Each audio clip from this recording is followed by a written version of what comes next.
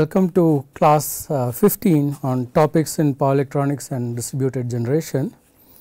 We have been looking at methods of detecting unintentional islands, and these are essentially what we call anti-islanding algorithm, and we looked at passive anti-islanding methods, and in the last class we looked at the relationship between power mismatch in between the DG and the load and the voltage level after the disconnection of your upstream switch. So, it could be an upstream breaker.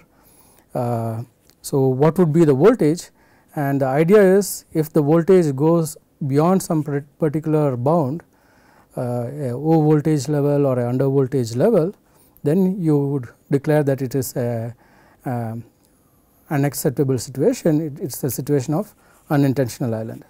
So, today we will look at the relationship between the reactive power mismatch and the frequency deviation that would be seen on the in the island. Okay. So, this is essentially a passive anti-islanding method, assuming the same RLC load model and the DG model as we have earlier been discussing. Okay. So, again the assumptions are that the L and C draws equal reactive power at 50 hertz, which means that your QL is equal to QC,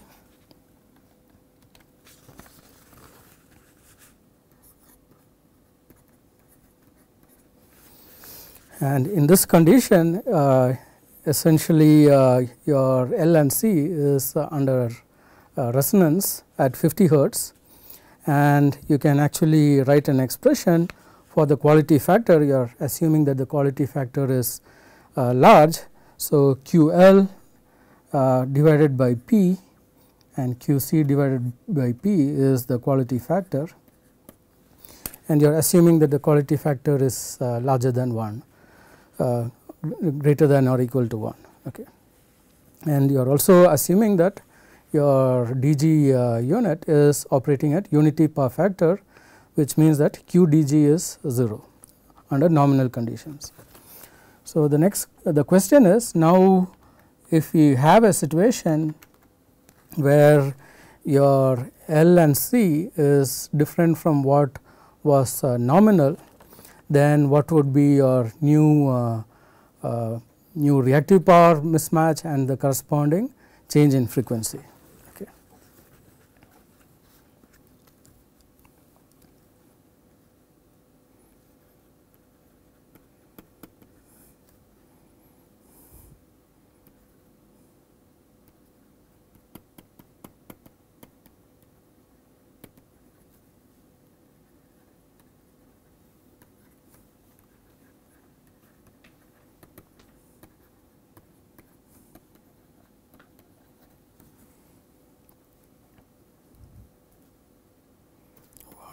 L comma C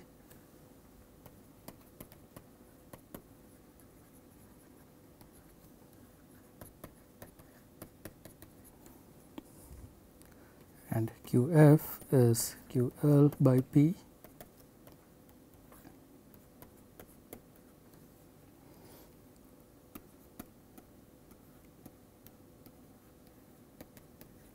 and DG is operating at unity power factor. If actual reactive components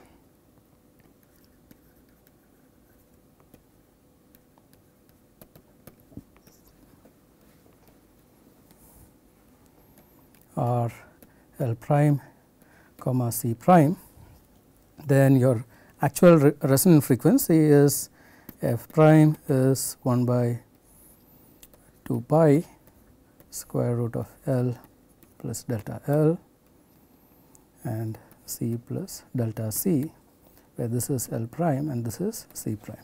Okay. So, you can write an expression now for the deviation in frequency.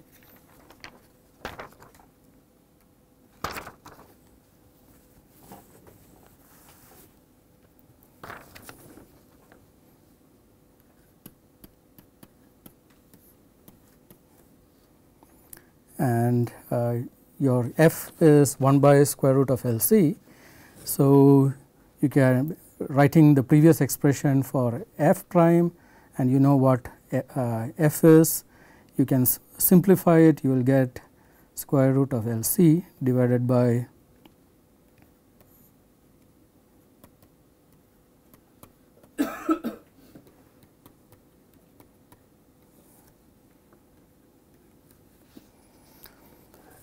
and you can then take f prime to be a maximum level or f prime to be a minimum level, and then you could consider a threshold f min minus f by f is less than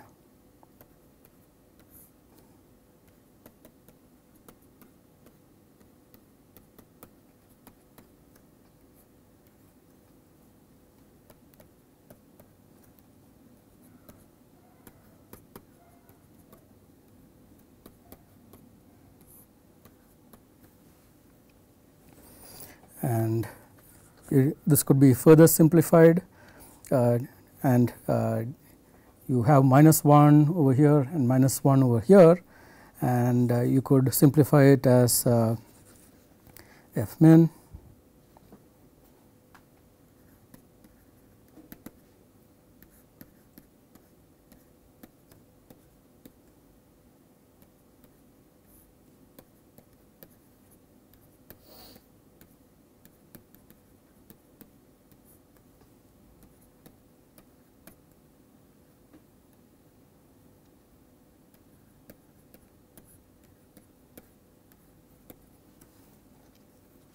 and then you could take the reciprocal, and then you get f by f max square less than or equal to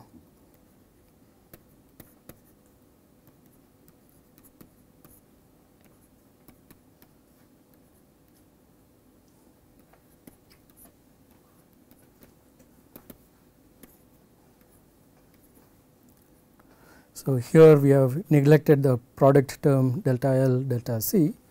So, let us call this expression 1, and we also know for your ideal load case, you have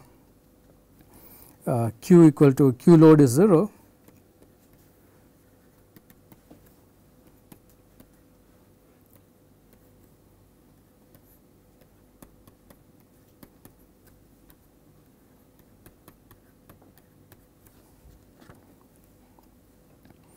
and your delta Q is essentially what comes in from your grid side in the model that you are having, and this is Q load minus Q dg.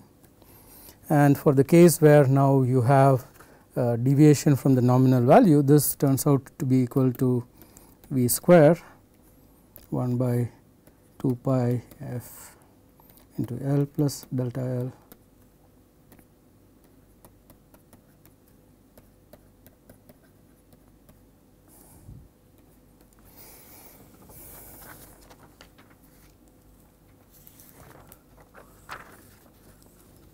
So, this can be written as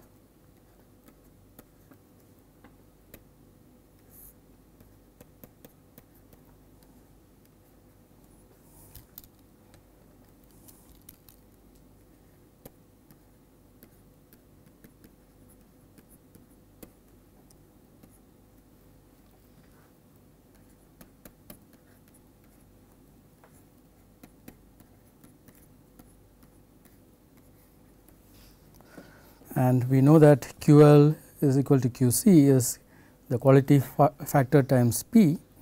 So, this can be written as delta Q can be written as QL divided by 1 plus delta L by L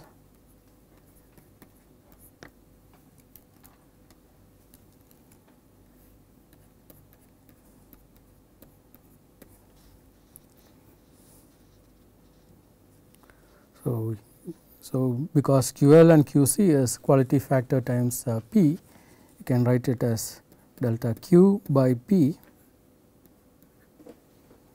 is equal to QF into 1 by delta L by L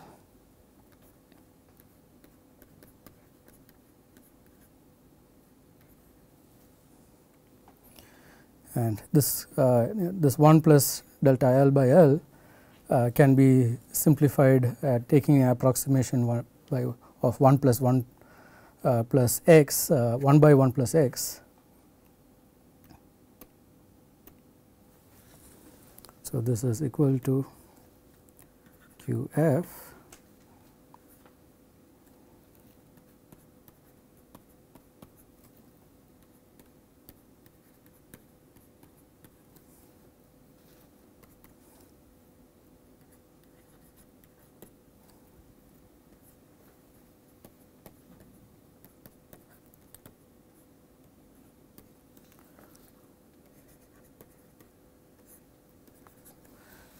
So, you have now a relationship between delta Q, P, QF and the difference, the variations in the load.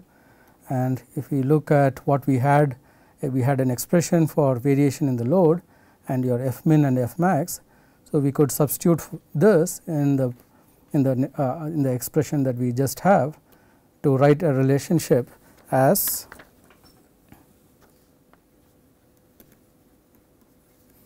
as 1 minus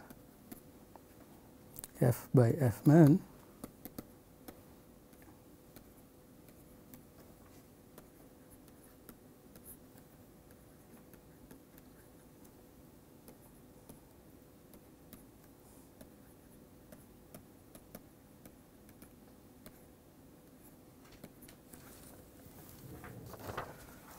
So, similar to what we did for the case of voltage, where we had a nominal voltage and then we looked at what would be the power mismatch to determine what would be the resulting voltage amplitude after opening of the upstream breaker. Here we can look at what is the reactive power mismatch, assuming the load is a RLC load, to see then what would be the frequency deviation when you have a reactive power mismatch or the reactive power that is coming in from the grid. Okay. So, we will again look at a few examples of what would be the frequency deviation we can expect for some change in some delta reactive power that is coming in from the substation or any upstream opening breaker. So, we will look at an example. Okay.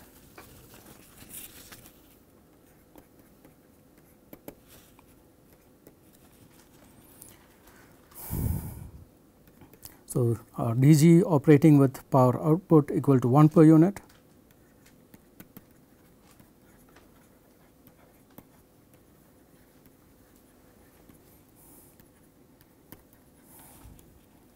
And it is operating at UPF, unity power factor, and the load is also considered 1 per unit. So, power wise it is perfectly matched.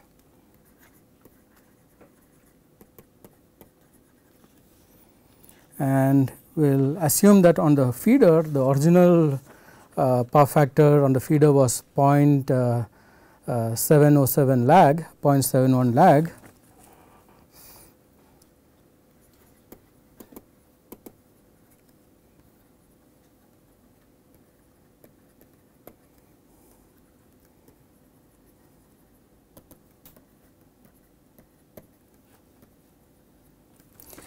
And essentially what it means is that your reactive power being consumed by the loads on the feeder is 1 by 1 divided by the power factor.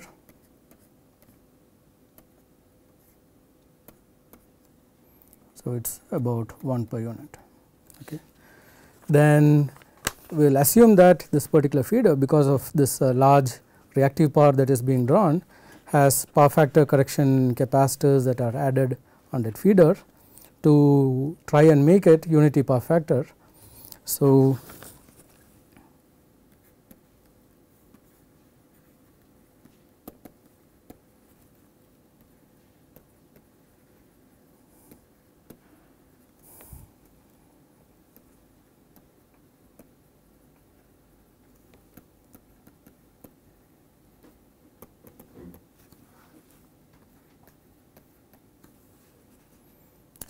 essentially it means you have added capacitance drawing var of 1 per unit. So, that you have essentially unity power factor coming in from your upstream substation breaker. Okay. Then your quality factor is QL by P load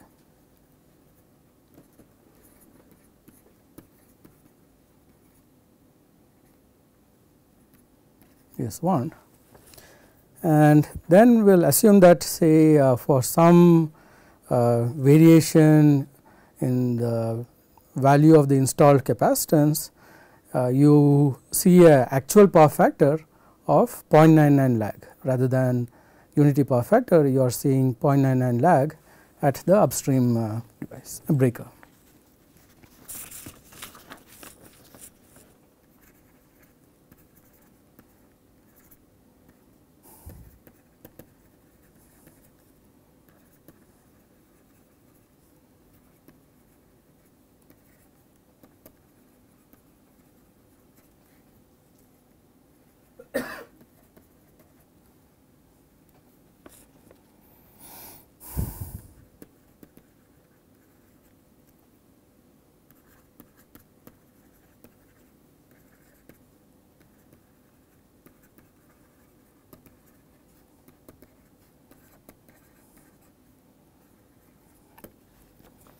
So, essentially this could mean that you are having a C prime which is slightly smaller, or essentially inductive load which is larger, which means your L prime is again something smaller than the L that you originally thought, and then you can now calculate your delta Q, that is coming in from the grid is 1 by 0.99 .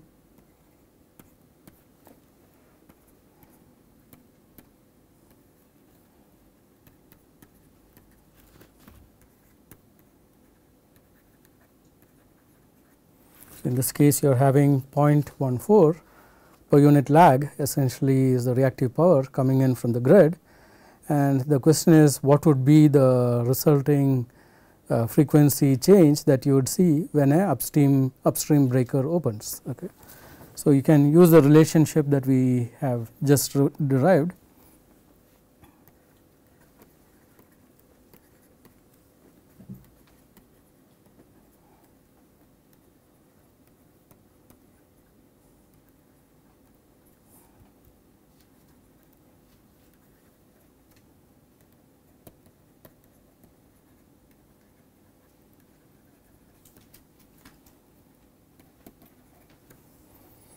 So, you have 1 minus f by f max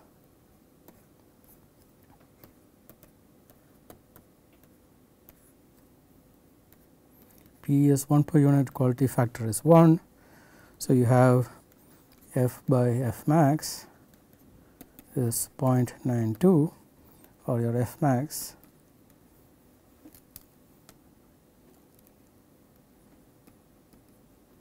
equal to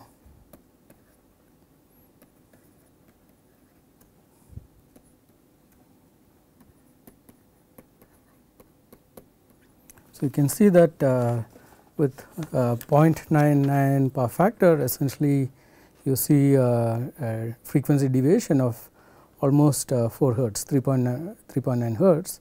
So, you could say if you had set a over frequency relay at 50.5 hertz, that would immediately detect that islanding has occurred and disconnect your DG in response to the feeder frequency rising to a higher value.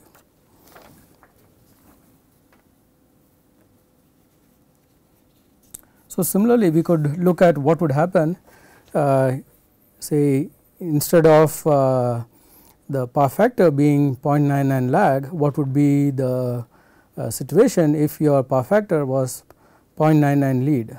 That would correspond to a situation where you have a slightly lower reactive load or a slightly larger value of capacitance in the power factor correction capacitor bank.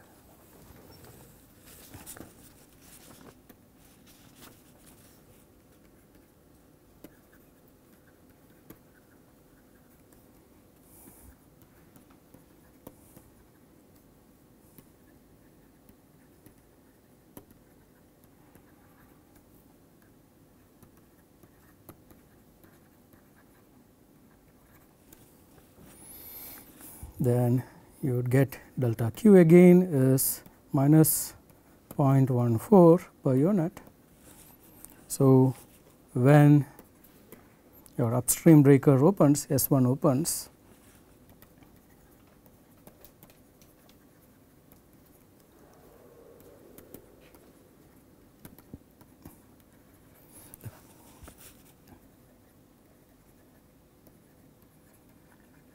so in this case the frequency would drop and you have 1 minus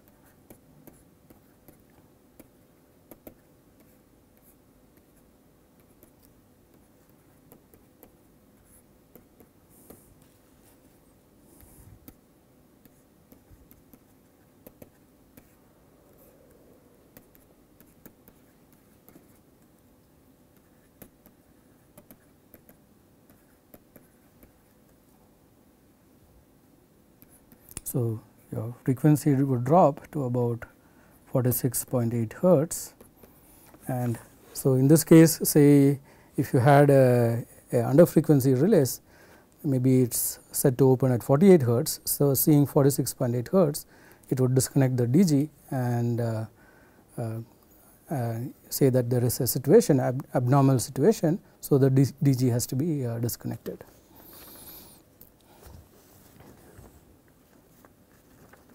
So,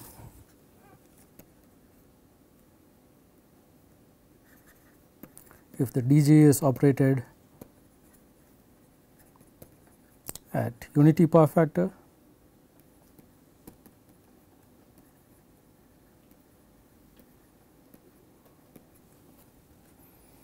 and reactive power compensation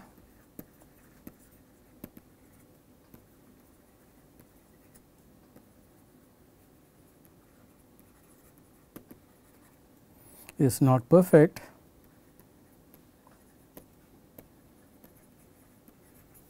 then over and under frequency release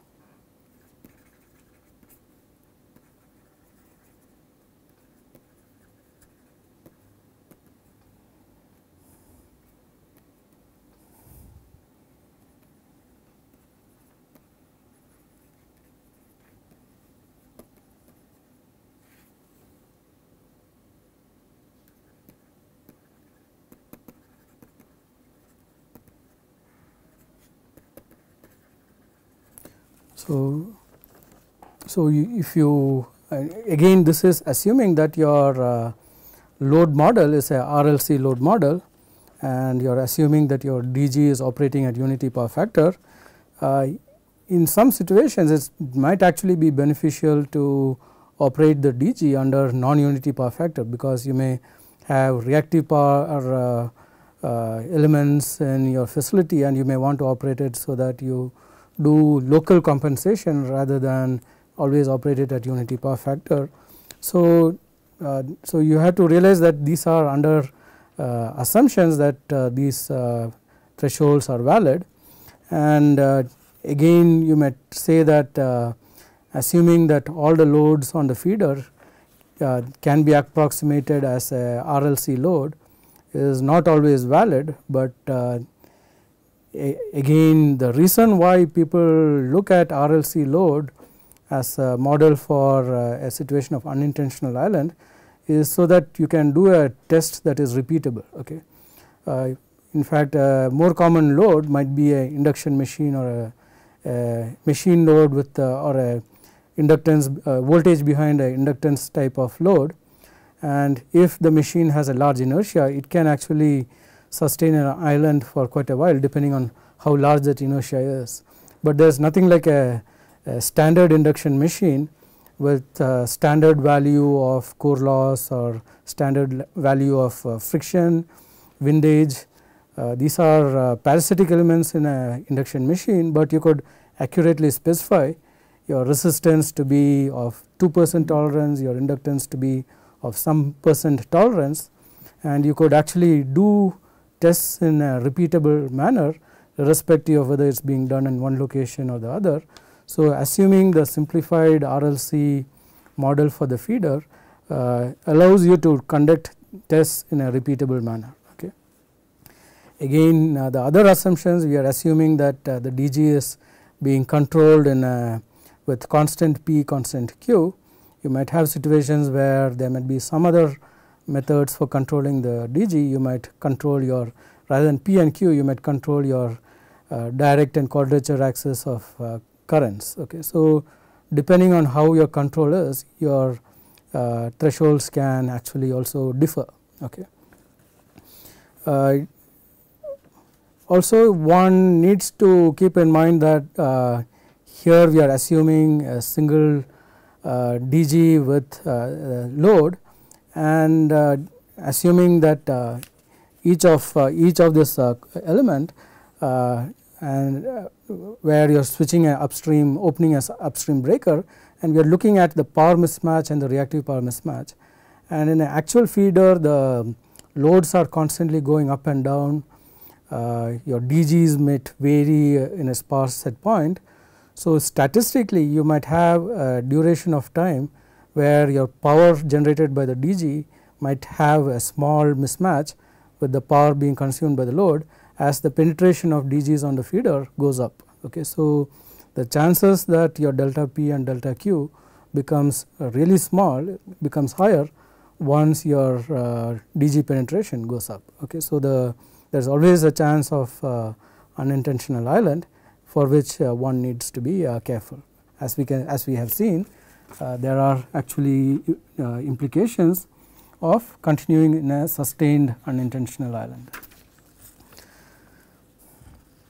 So, we can then look at see that these passive methods would work well under low penetration of DG on the feeder. So, initially when there are just a few photovoltaic panels on the roof and you are having large loads on the feeder, then there would be no problem. And another situation that we have just seen is that so it works well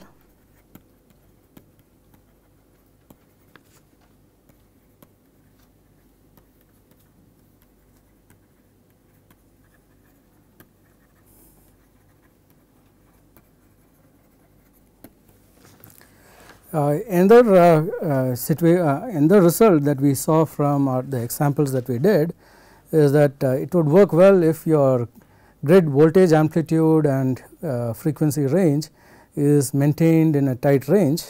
So,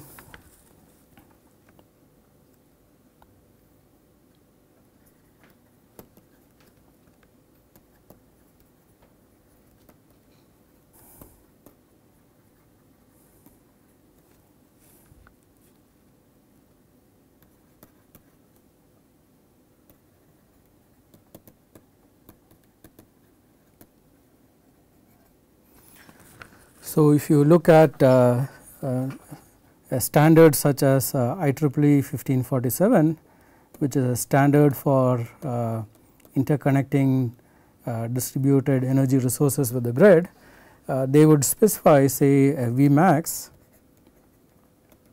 of 110%, V min of 85%, then you would say F max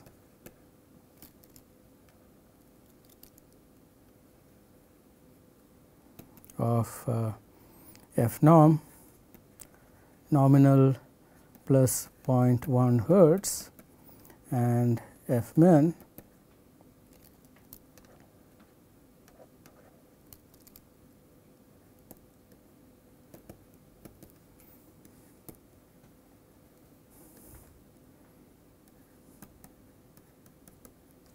and what is suggested is that if the voltage amplitude or the frequency goes out of this particular range, you disconnect in 100 milliseconds. So, you have a instantaneous disconnection if your voltage and frequency goes out of this range, and if your grid is holding your nominal values in a very tight range, then such a tight window for voltage and frequency would be acceptable. Say in the Indian grid, this would mean that you may not be able to connect the DG with the grid at all. So, just directly following the standards would not work in all situations. You will have to look at what is realistic in a particular local scenario, and then see whether that particular method would work or not for detection, for example, setting of relays, detection of unintentional islands, etc. Okay.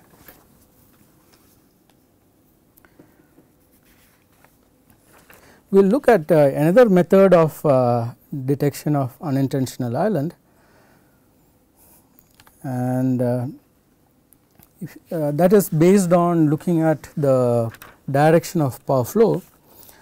So, if you look at a situation where you have normal loads connected to the distribution system, the power that is being drawn by at your point of common coupling would be from the grid into your load, okay, to your facility.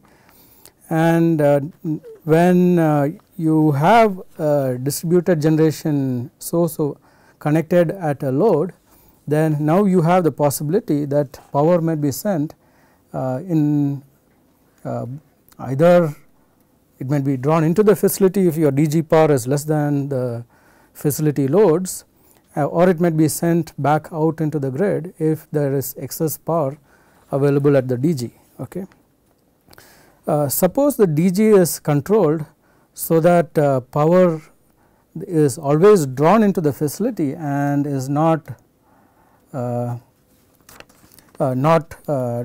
so if you control the power flow to be only in the direction into the facility, then you could make use of that to detect a situation of unintentional island. So, if this is by sizing the DG to be less than your load in your facility, or adjusting your DG operating power such that it does not export power at your point of common coupling, then you could actually detect a situation of unintentional island. So, the reason why this would be the case is that, say, if you have an open upstream breaker, and assuming that, say, all other loads on the feeder goes to 0, say if your L feeder, your P feeder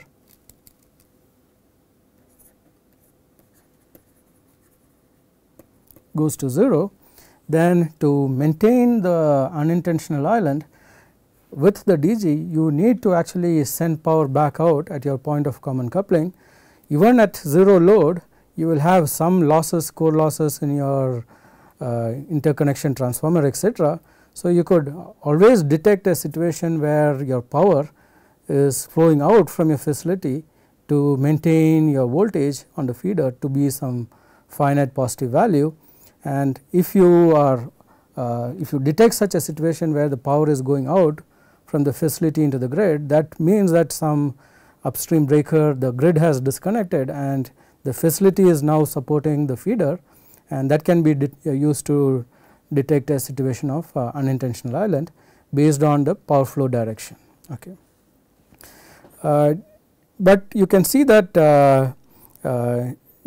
you now have restrictions on the sizing of your DG and always ensuring that your power in the DG is less than what is being consumed on the load.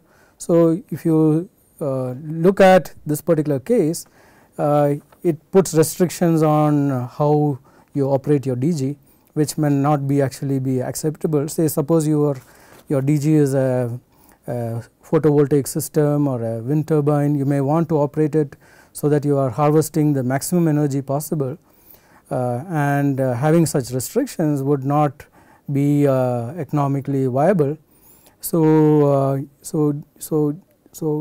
methods of all methods of anti-islanding detection have some drawbacks. You might have some restrictions, you might have non-detection zones, etc., which might lead to how constraints on how you operate the system. Okay.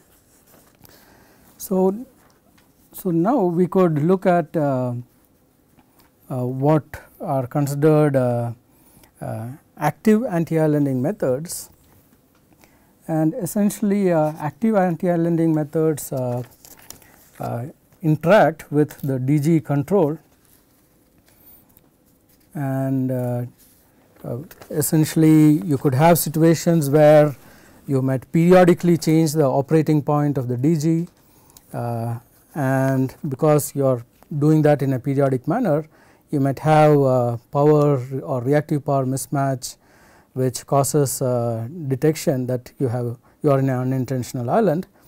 Or you might look at inject some harmonics, and when your grid is connected with your RLC load model, you can you know that the grid maintains the voltage. So as soon as you are disconnected from the grid, there is nothing to maintain the voltage. So if you are injecting harmonics, you would see a corresponding harmonic distortion at your point of common coupling.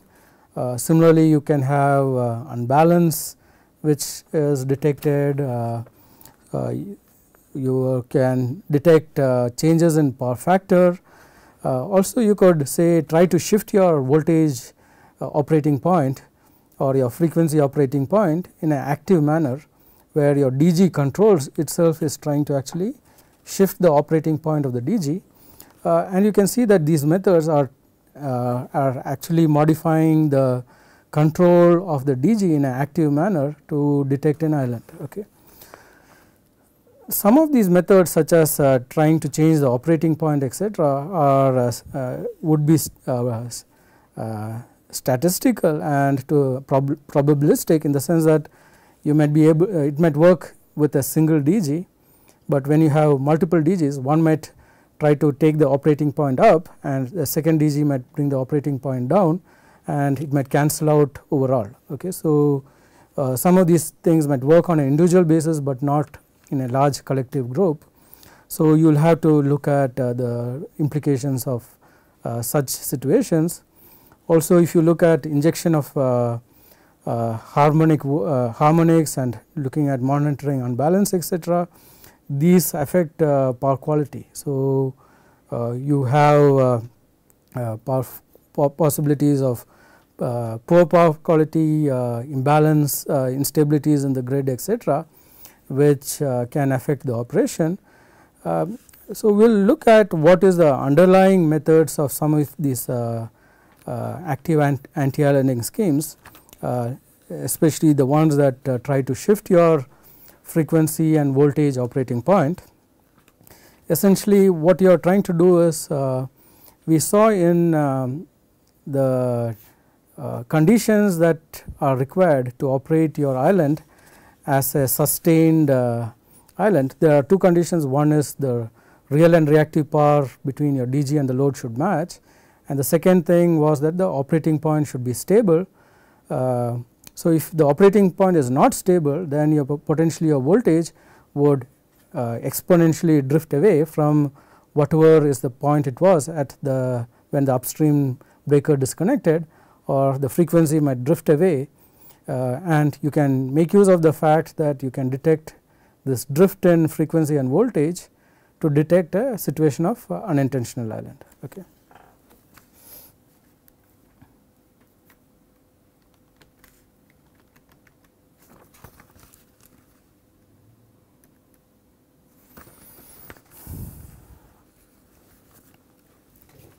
So essentially the active anti-islanding methods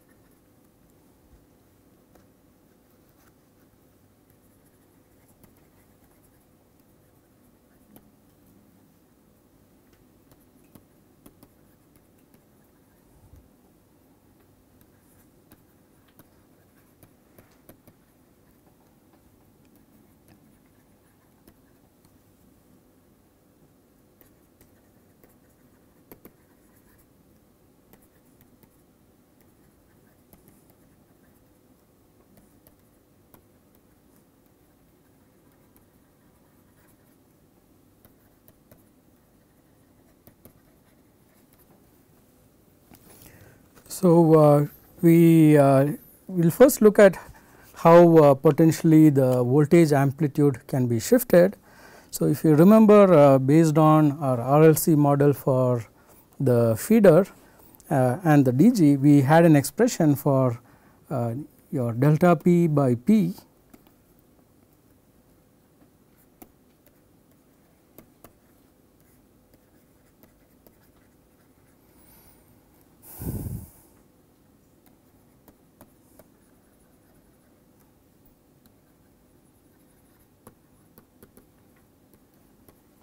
So, this was a relationship that we had, and we also had delta R by R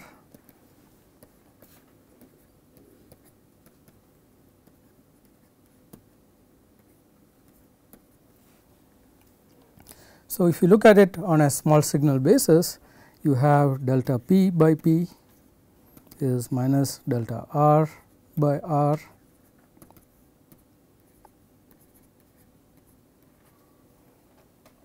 So, let us call this 1.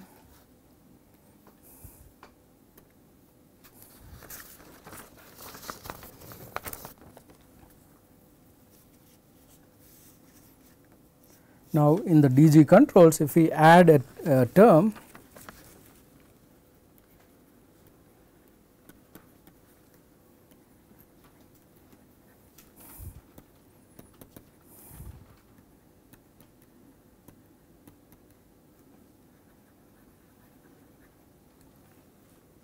where delta P by P norm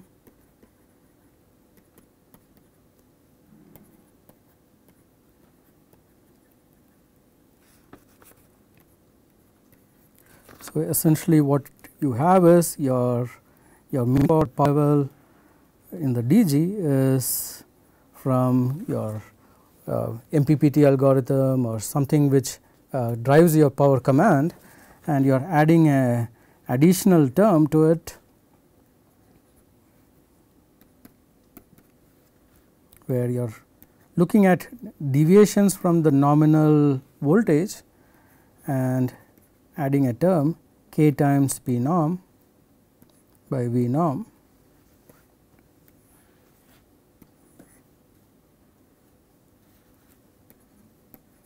So, essentially this term corresponds to essentially the expression 2, and this would go, say if you have a synchronous machine, it can go to the exciter of the synchronous machine, or it can go to the in phase current command in an inverter.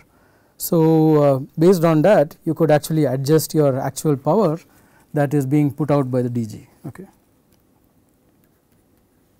to the governor.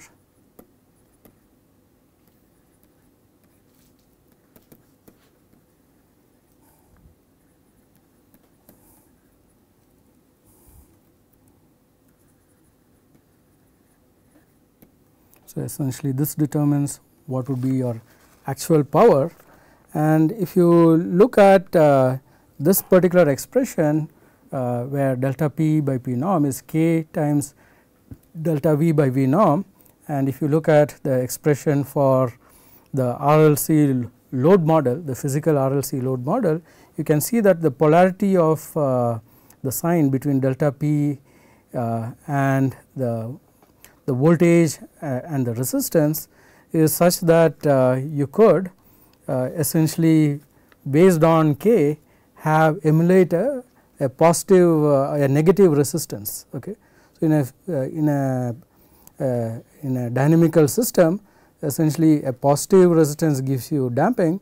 So, a negative resistance would give you something which is exponentially diverging. Okay. So, you can introduce an instability by controlling the term K, by tuning the term K to actually cause your voltage to diverge rather than damp down in a dynamical system. Okay.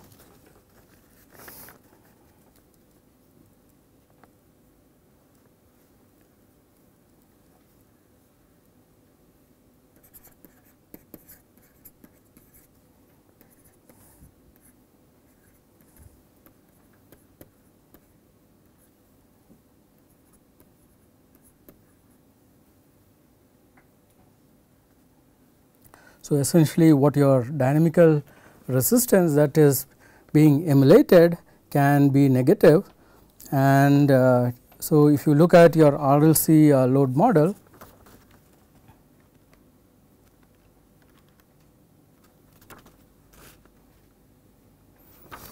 so essentially what you could have is your dynamically emulating a resistance, and this resistance along with your actual load resistance, let us call this as R emulated. So, R emulated in parallel with R would be your effective resistance in your feeder with after islanding, and if that resistance becomes effectively negative, you would have a situation where dynamically you have a system which would instead of damp down, it would essentially become unstable.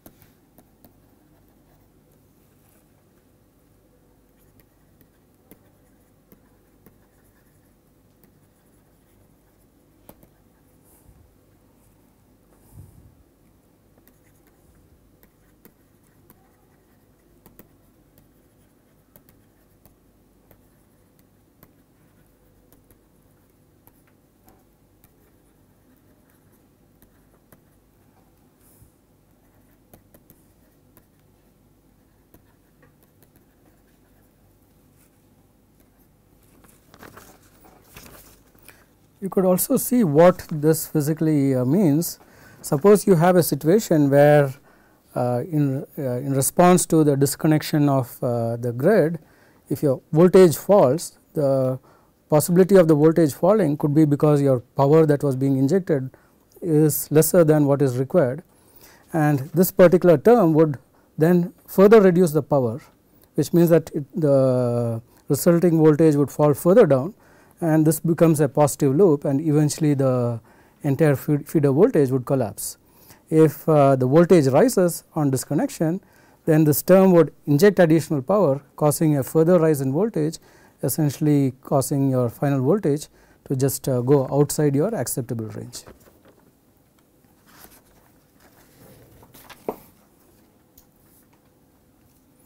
So, we could in a similar manner where we looked at the voltage and then altered the frequency, we could do a similar thing with by measuring the power, the frequency.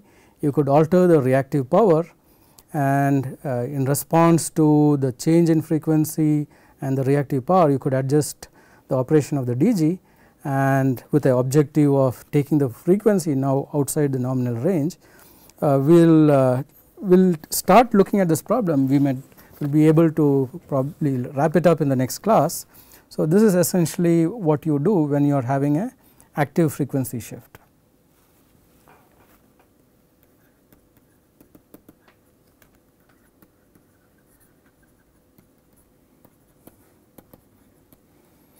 So, we saw in our RLC load model, your Q of the load is V square by 2 pi f L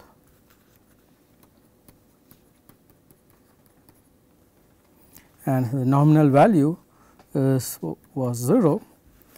And now we will look at what would be the situation if your frequency is something which shifted to f plus delta f, and what would be the net reactive power that is being drawn by the load.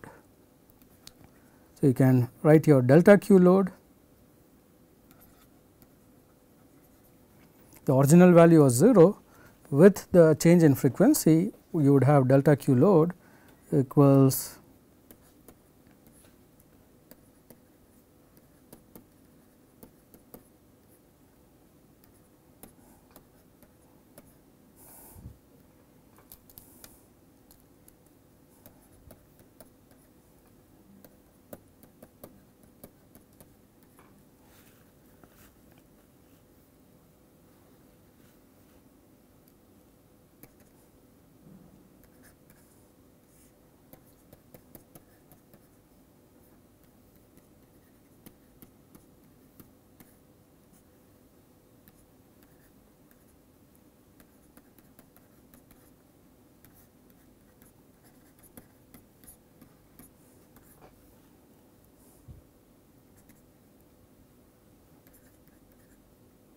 and taking the 1 plus delta f by f term to the numerator, this is approximately equal to 1 minus delta f by f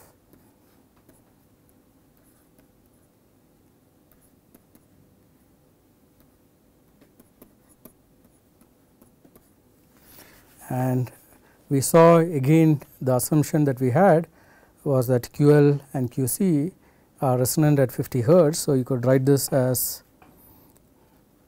your delta Q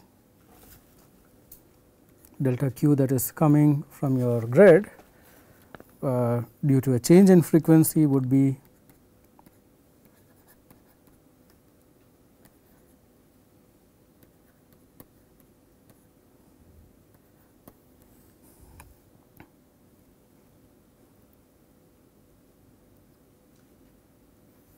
so if you plot say frequency versus your Q load and plot it close to your nominal range, essentially you would have a curve with a negative slope, and your load is resonant at 50 hertz. So, at 50 hertz your Q is 0, and if your frequency drops by some delta f, then essentially you would require some additional delta Q, or if your frequency rises, then essentially the load would act more capacitive, because it is a parallel RLC model that we are assuming for the load. Okay.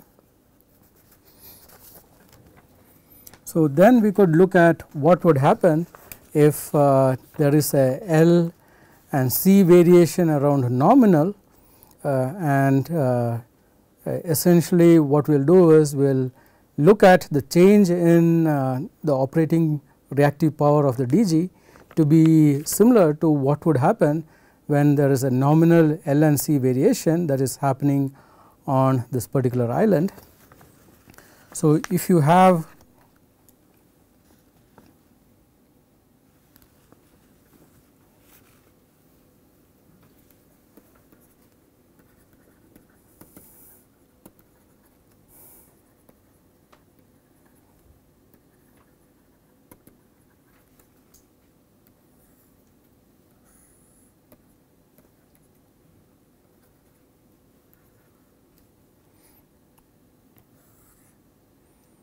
so, this is the nominal curve, and suppose you had your L and C to be say L minus delta L and C minus delta C. Essentially what would happen over there is that your effective power factor correction capacitance is less, or L minus delta L means that your reactive power that the load is drawing is more. So, you are adding a delta Q load. So, you could think of it as corresponding to a new higher frequency at which it would settle. So, this would say let us call it as some F max, and say this would be your plus delta Q load. Similarly, you could look at a situation where your L and C parameters, where L plus delta L or C plus delta C, then you could think of it as essentially in the parallel RLC load your reactive power would drop, or it would settle in at a lower frequency F min. So, so we will look at the a change in operating point of your DG to emulate a equivalent change in your L and C values, and use that to see what would be the change required to actually cause your frequency to just be driven out, to be driven to a very large value or to a very small value. We will do this in the next class. Thank you.